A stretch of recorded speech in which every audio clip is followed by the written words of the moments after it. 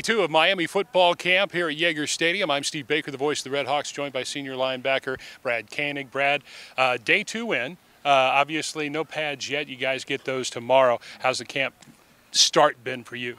I think it's been real good, Personally, I think I've done well, but really as a group, I think, especially our first group, has done a great job picking up where we left off, communicating, and really trying to make some good improvements this fall. Let's talk about your summer and getting ready for this season. Obviously, everybody's looking forward to it. I know you guys are. Tell us what you did to get ready for fall camp. I mean, we did, probably what everyone else is doing. We were working out, conditioning, but I think a big emphasis for us was really the mental aspect and making sure we knew the plays and we're going over plays and running them so that when we got here this fall, we were just, running in motion and it wasn't, trying to fix up old things and we could just hit the ground running. You're one of the leaders in the room, linebackers room up there. Tell us about that role for you.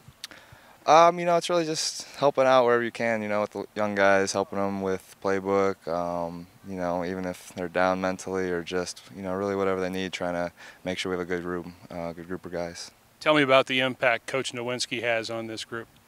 I think it's been great. I think he brings a lot of energy, a lot, change up for us, and I think, guys love having him. It gives us some energy, and I think it's really only improved everyone in our room and made us better. So. The linebacking core as a group is probably one of the best, if not the best in the MAC. I think Phil Steele said they were the best in the MAC.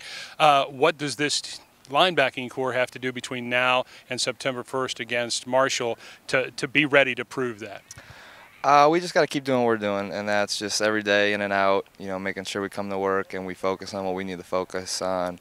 And, that'll really be it. If we do what we need to do right now, we don't need to worry about September 1st. We'll take care of business then. Brad, thank you, man. Thank you very much. Brad Koenig joining me here at Yager Stadium. Again, September 1st is the opener against Marshall. Mark your calendar also for August 18th right here at Yager Stadium. That's the Pigskin Preview date.